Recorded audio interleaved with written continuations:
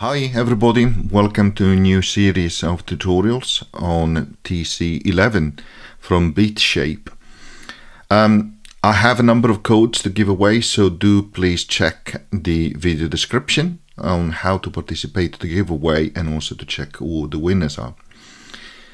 And TC-11 is a fantastic multi-gesture synth and a fully programmable touch and gesture synth, 8-voice or polyphony. It is not a UV3 compliant, but actually to some extent that doesn't matter, because in terms of what the performance you can create with it is absolutely fantastic, and the quality of sounds from the synth is really amazing in terms of gaining that crispy, clear sound. So this is the first video in the series, so let's take things one step at a time, and we will focus on an overview of the product to start with. As you can see, a bit of an empty interface, but with some icons at the bottom here. You see the name of the patch which has been selected. Then you have things on the corners. So on the left, top left corner, you have this folder symbol. If you double click on it, you can have easy access to a list of patch by packs. And here we are in the pad packs, and we have selected the A pad. So you click outside or on the pad, on the patch to load that patch. On the top right at the moment, I have visibility for the record button. On the bottom right, if you double click again, you have visibility.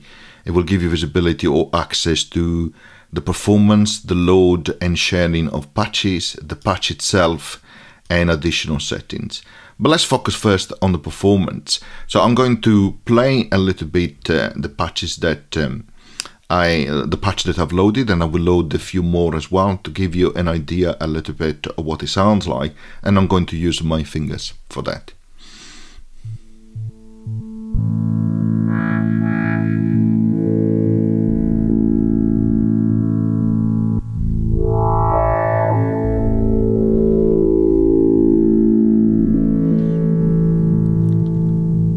So as you can hear, very clear, crispy sound, really nice. So let's double click to load another patch. So let's load this Cabin in the Woods, and this is one of my favorite one, and because you can create some atmospheric effects as well.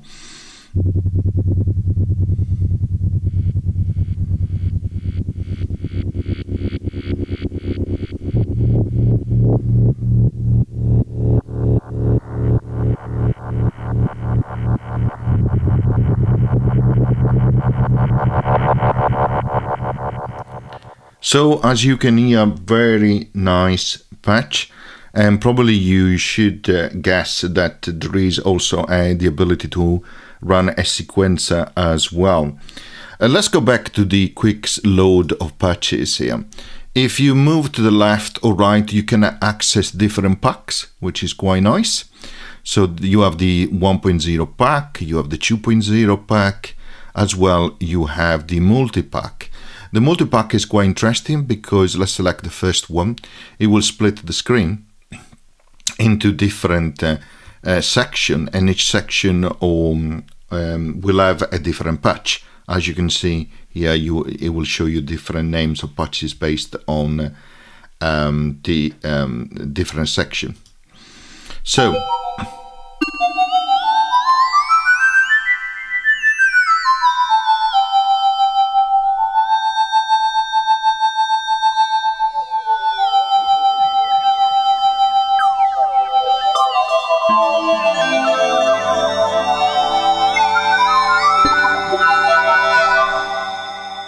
really nice. Of course, if you use your fingers, 10 fingers, which you can create a lot of touches on the screen.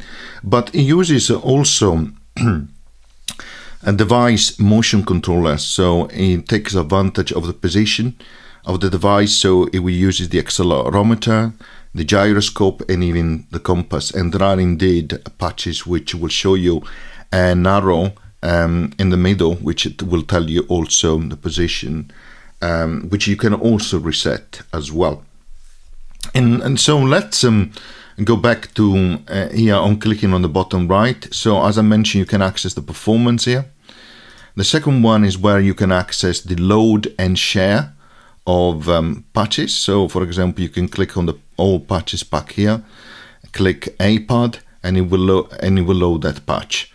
And here on the right hand side you can see an overview, the patch name, tags, and at the bottom the overview itself of how the patch has been created. This is where you can do patch management. If you slide from the right to the left, you have access to the organizer, and you can go inside each pack, just clicking on the pack itself like that. Okay, and you can also further change the name or click outside to close them as well. Then next you have another screen which allows you to also share the patch. Interestingly, and let me load a patch which I know that it has lots to show. So these are Arpeggio Gnome. If I go in patch mode, here is where on the left you see utilities, so patch option, ability to transpose, configure your controllers, the triggers, etc. But on the right hand side you see how that patch has been created. So that you see the different touches at the top, and you have a great selection of oscillator, FM oscillator, multiple oscillator, granular oscillation, noise, etc. But you have filters here, different amplitude modules, group effect modules, etc., etc., down to even having sequencer. And if you double click on one module, it will open up the view of each modules. So here you can see, for example, the sequencer module, which is really interesting. And then you can scroll up to see also all the other modules and all the details internally, which is really nice. Right to the very top, in this case, this oscillator A.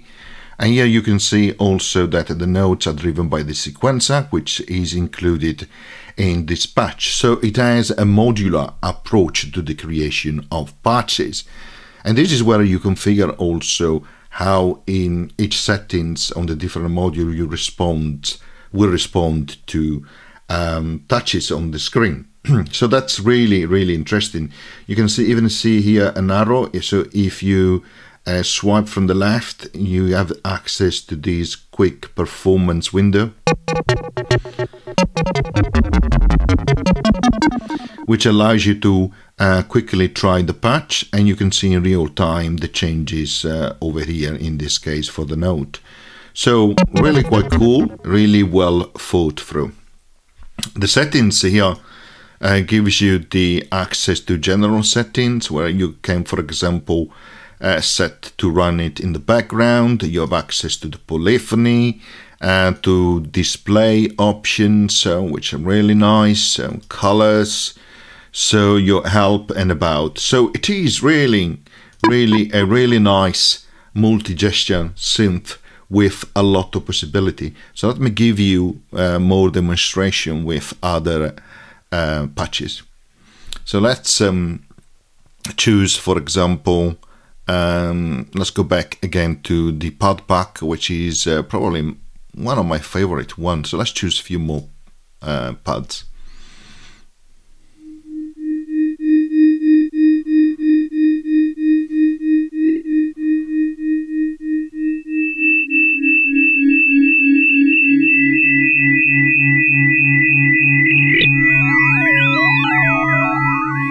So as you can hear, the sound is absolutely amazing. I talked about recording. So here on the right top part of the screen, you have this recording button. Again, double click on it to access the recording, and to stop the recording, to share it or play. And of course, if you play, you can record what you previously played. Okay, so again, let's go back to a few more patches. Remember, you have always to double click on it, which is really good because it will not interfere when you use gesture and in your performance unless you, of course, you double click or double touch with your, for example, with your fingers. But you can also use the pen as well. So let's try this acoustic bass.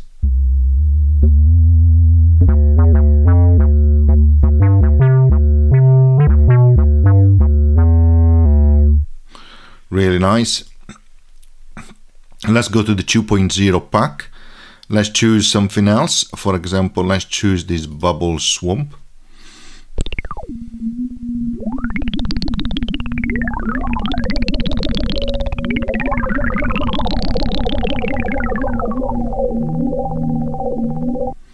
Really interesting. Again, let's play with a couple of more patches to give you as much as I can in terms of an understanding of what this synth sounds like.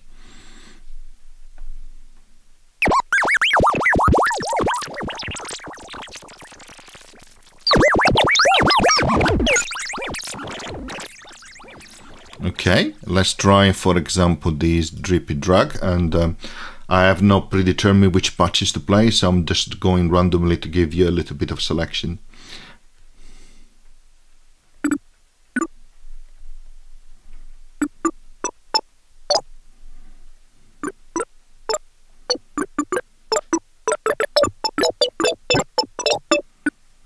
Okay, so that's why the Drippy Drag name.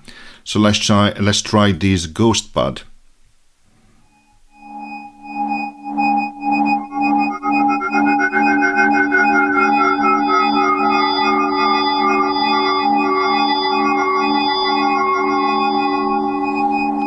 So hopefully this is enough as an introductory video to give you a demonstration on how great this application is, particularly for the creative mindset, but also if you want to do something very quickly in terms of special effects or special introduction to some of your composition.